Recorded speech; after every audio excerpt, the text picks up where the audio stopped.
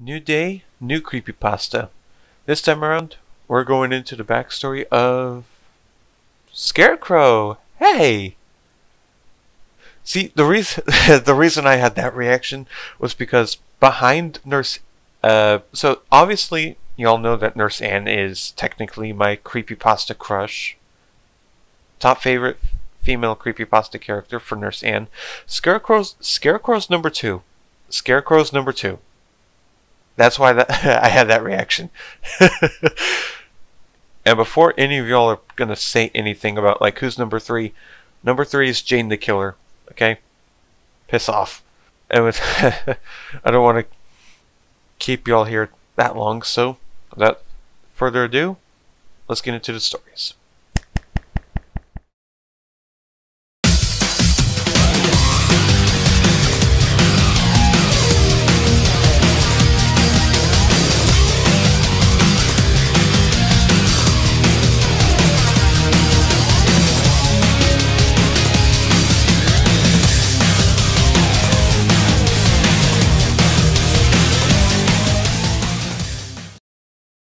Alrighty, I believe now it's time to dive into the backstory of the Scarecrow. Alright, let's get into this. Now you don't have to be so busy. That's a quote from the Scarecrow. Okay. Interesting.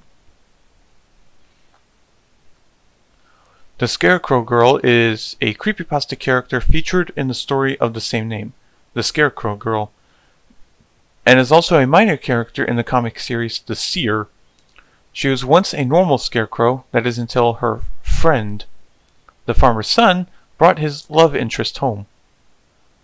Follow her journey through being still and becoming a... Wait a second. It says, look at this right here. Until she was a normal scarecrow, that is until her... Look at this. It's a quote friend in quotation marks. The farmer's son who brought his love interest home.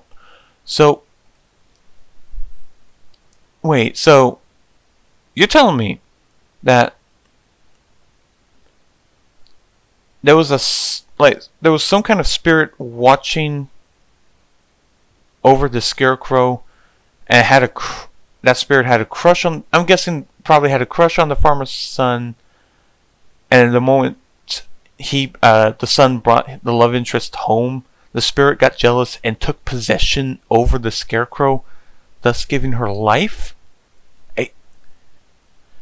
Like I said, this is my first time in a long time diving this deep into the creepypasta stories, so I might not remember them to the T. That's what I thought. Yeah, it's usually depicted that Scarecrow is following under Zalgo's orders instead of Slenderman. Let's see. Origin. A farmer lived on his family's farm his whole life. One day he saw his friend. That friend was the Scarecrow. He walks to her and sat down next to her. He told her that he's sorry for not talking to her for a while since he's busy with the farm, but he did tell her that his love interest, Lily, is coming over and wants to introduce her to the Scarecrow. After that, he got up and went to finish his morning chores. That night, Lily came over. The farmer was looking for her after she agreed to come over, have dinner, and meet his family. He searches for her in the field and saw the Scarecrow. The farmer walks over to it, but only to find out that Lily was tied up on the post, stomach cut wide open. The farmer fell to his knees and found a piece of paper. Paper said, "Now you don't have to be so busy."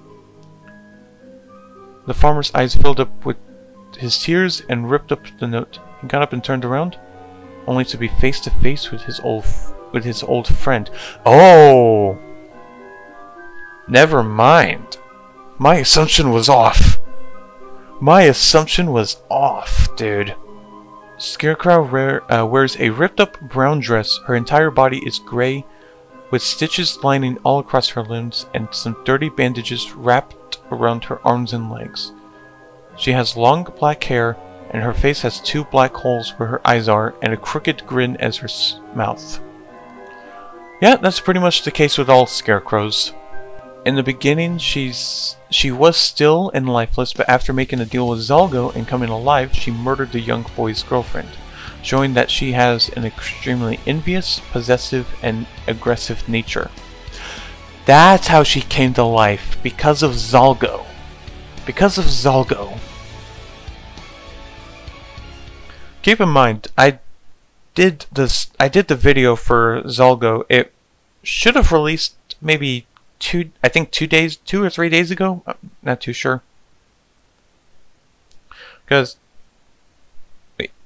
no, yeah, it should have been 2 days ago, because it was Zalgo, then the Rake, then now it's Scarecrow. Anyway, back to the story. I got sidetracked. The Scarecrow Girl was created by this awesome girl, 21. Her main weapon is a scythe. Since she's technically not human, she doesn't need rest nor food.